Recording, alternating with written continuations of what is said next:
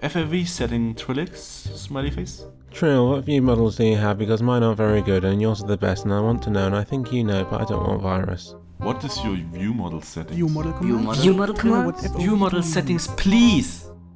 I think I need to make a new video.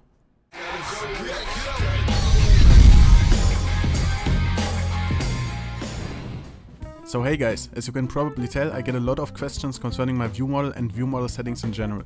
That's why I sat down and wrote a view model script for you that helps you find your favorite view model settings in a short amount of time. With this script you can easily change your view model settings by simply pressing some keys on your keyboard, and the script will move your view model accordingly. In case you never heard of the term view model in CSGO, I would advise you to check out 3Clicks Philip video on this topic by clicking the annotation on the screen. Now if you want to use my view model script, simply download it from the link in the video description and copy and paste it into your CSGO config folder.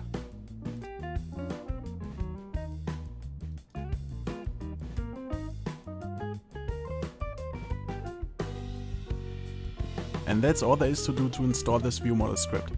Next up, you want to start your game and start an offline game with bots. Once the map loaded up, go to your console and write exec vm script. This will load up the view model script and it should be ready to be used.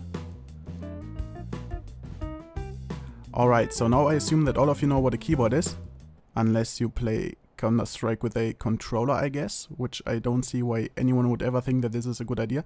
But anyway, we now need to take a look at the keys that you use to control the view model script. The keys you use to control the script are the arrow keys and the 6 keys above. The left arrow and right arrow keys are used to change your view model offset X, which will move your view model left and right. To move your view model back and forth, use the up arrow and down arrow keys. This will change the value for the view model offset Y. Then we also have the page up and page down keys, which are used to move your view model up and down. The view model offset Z gets changed by pressing those 2 keys. Lastly, you can press the home and N buttons to decrease or increase your view model field of view. This command determines how much of the model you see on your screen. Nice, so you can now go ahead and play with those 8 keys to try and find your preferred view model settings. But wait, what about the insert and delete key? Well, you might potentially end up with some weird view model settings like this, and you would probably want to go back to the standard settings to give it a second try when you realize that your character's arm is suddenly cut off. So just in case something like this happens to you, you can simply press the delete key to go back to the standard view model settings.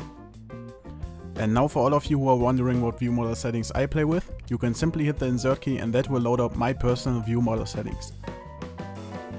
And by the way, you might also want to check out your console, because it will output a line whenever you hit one of those 10 keys. With that being said, I hope that some of you guys find this script useful, and I will see you guys in my next video.